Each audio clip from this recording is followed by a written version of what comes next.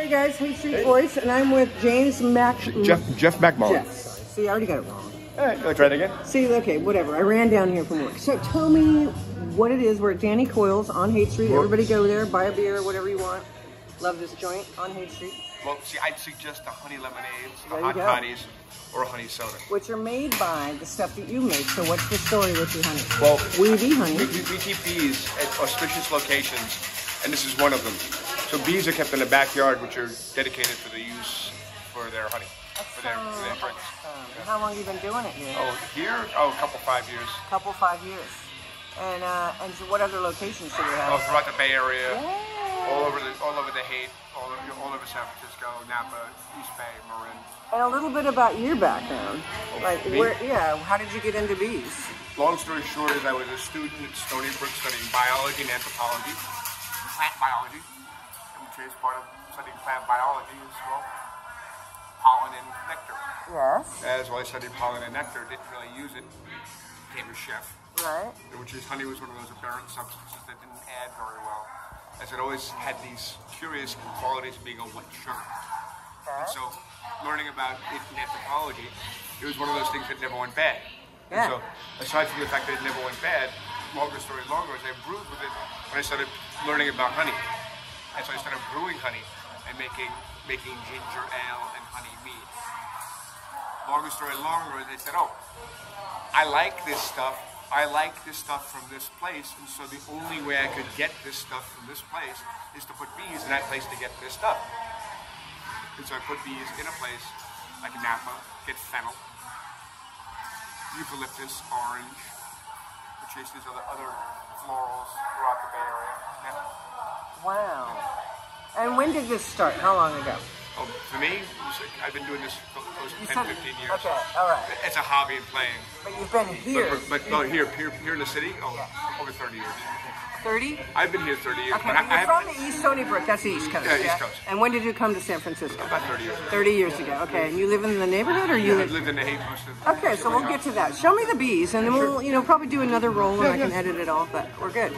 Thank you for doing this, by the way. That's a dog. That's not a bee.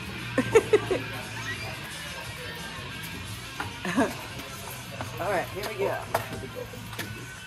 So excited to see the bees. Okay, I'm watching. Okay, we're following Jeff. Sorry, I called you Jack. Yeah, Jeff. Yeah, call me anything but late for this. That's right. Here they are. My girl. My girl. So they just live inside these two little boxes. Now watch if you want. Yeah. You never go to the front of the beehive. Okay. It's the active place where they keep going in and out. You don't want to bump into them. Okay. Because if they see you or feel you or run into you, they're going to question why are you there. Right. And so we can touch the bee boxes by coming from the side. Just quietly. Come around to the side. Here. Okay. Okay. Touch. You can feel them. I'm a beginner. Yeah. Oh, you can feel them humming? Yes, sometimes it's actually. Wow, I can feel it. Wow. Hi, Mr. B. Hi, B. The girls. Girls. I mean, They're hi, Mrs. all girls. Hi, ladies. Yeah. Okay, I'm going to stay away from the front. No, but it is that once you're in the shade, they really can't see you. Oh. And so you see how they circle around out in the sun? Boom, out, boom, out, boom, out. So all they care about is nectar and pollen. That's it. You must love them so much. These are my girls. Like how long? So you have them everywhere? It's just these two boxes This are is two here. two here. These are my demo boxes Okay. for people who want to Try it out. see bees, touch a bee box, not be afraid of nature in an urban environment. As this is an urban farming. And so this is a model for urban farming that's a success, where the owner is a friend. And he has bees here that he's using as a commercial agreement to have honey for his business that is the best raw local honey that can be produced because it's from his backyard. Now, do the bees like it, Jeff? The bees love it. Look at it. Do they know that they're in the city, or because they got to go to the flowers, right? But this neighborhood has got people who water their gardens. There's an avocado behind Molotovs. Most of these trees are blooming right now. Most of the flowers are blooming right now. Yeah. The street is And they know how to alive. find that And look stuff. they're just going off dedicated to some place that's got flowers. And they don't care about us. And you said I'm going to ride shotgun, so I'm wondering, tell me what I'm in for here. Okay. Take a walk. I'll give you some. Okay. Only because I'll tell you a little story as we walk. You're good. No, I'm good. I changed. I almost wore my work clothes. I changed. Oh, no, work clothes is also good. But no, just make sure you have This is, yeah. No, I'm going to put you in a half suit. Okay. So you're going to be in a half suit so you can use your hands Okay. and be able to see and touch. I don't have to get too immersed. I'm just kind of... You'll be far enough away where I'm going to have a partner holding the box. I'm going to drop them in. And it's pretty unceremonious, but it can be quite chaotic. Yeah. But you know, the life of a bee repo man is always intense.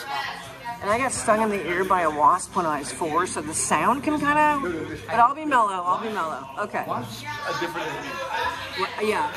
And they're the same family, but they're two different religions. Okay. I'm going to pound a beer real quick, too. Oh, I'll edit that part out. Ready? Oh, we got 3 of them. All right. Cool, perfect. And then I'll have You want one? the Voodoo Ranger. This I'll guy. tell you what if like pollen on top of the Voodoo Ranger? Cool, I'm so excited. So this little guy is called a what again? This is a lemonade. Okay. This is an Irish lemonade. And he's sprinkling pollen on top. Are you serious?